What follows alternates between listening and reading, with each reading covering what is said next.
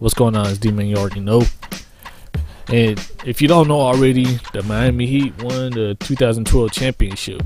And LeBron finally got a ring. It's about time. And maybe he'll go for multiple. But if he does go for multiple, KD is going to be right there with him, trying to challenge him. Because, to be honest, in my opinion, really no team is messing with the Heat and Thunder right now. I said that at the beginning of the season. The Heat and Thunder are really at the top. Not saying that another team can't come out of nowhere. You know, the Pacers are building something nice over there. The Celtics are completely about to die out. This is probably their last run with Ray Allen and Kevin Garnett being free agents. And even if they do somehow all come back together, they're old, to be honest. But so we'll have to see with that. But if you don't know, I originally had, well, even to this day, even tonight, I had OKC winning simply because they had a great team. They were playing great basketball compared to the Heat, in my opinion. OKC was playing great basketball pre-NBA Finals, you know. But the OKC Thunder that played the Heat in the finals were not the OKC Thunder that played the Mavericks, Lakers, and Spurs. You know, Russell Westbrook, I just don't know about that dude, man. Like, he can be great, but his IQ, I think that's what it is. He just needs to chill out, watch some more tape over the offseason, I guess. And Kevin Durant, he's going to get his rings eventually, hopefully. We don't want him to be one of those great ringless players. I just don't see that happening to KD. But, yeah, shout out to the Thunder. They'll be back, probably challenging the Heat in the finals for a while. Because, like I said, they're running the NBA right now. And shout out to LeBron James, because it's about time. Really, his rings are overdue. And I just want to know, what are people going to hate on now? Like I said, I was kind of in a win-win situation because I wanted KD to win because he's one of my favorite players. I wanted LeBron to win, so people stop hating on that man for no reason. People just completely deny his talent simply because he didn't have a ring. What are you going to say now? You just going to make jokes about his hairline?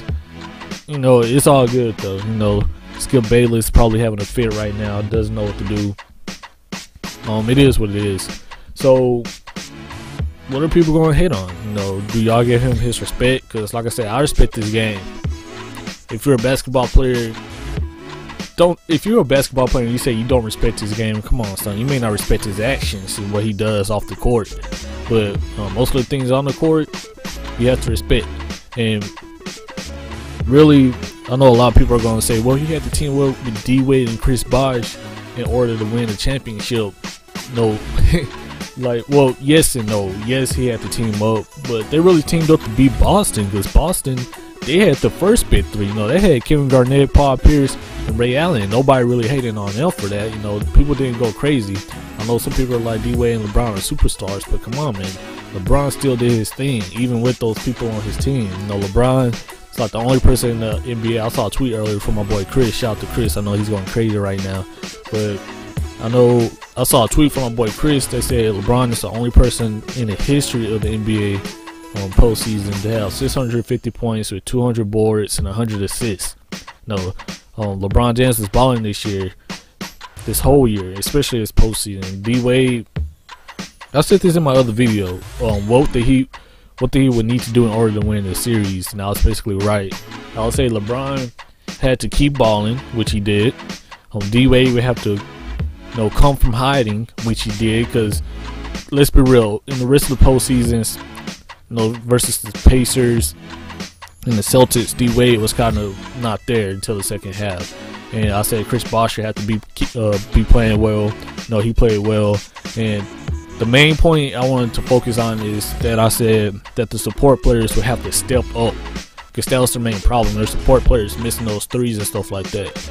Now, you seen Shane Battier was lights out. All right. Mike Miller, you know, this is Mike Miller.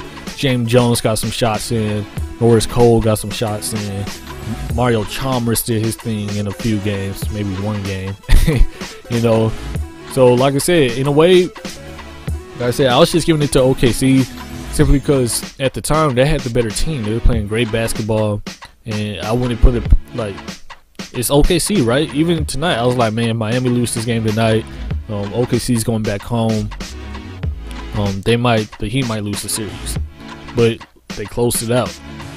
So basically, the question on this video is, what now? You know, will people still give LeBron his respect? I know in some ways the way he handled things with the decision and his actions off the court is really what hurt him. You know, some of the things he says is messed up. Like like when he was doing the not one, not two, not three, when he was doing that speech, and then he said it's gonna be easy. You know, but I think he learned that it wasn't easy at all. So anyways, that's the end of this video. If you're a Heat fan, enjoy it.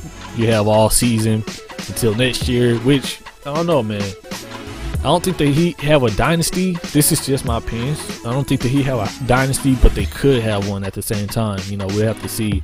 And I also think KD and them boys, James Harden, Russell Westbrook, Serge Ibaka, I think they're going to be back.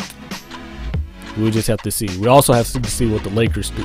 So anyways, you're a Heat fan, enjoy it. Congratulations to the Miami Heat. And I'll holler at y'all later. Peace.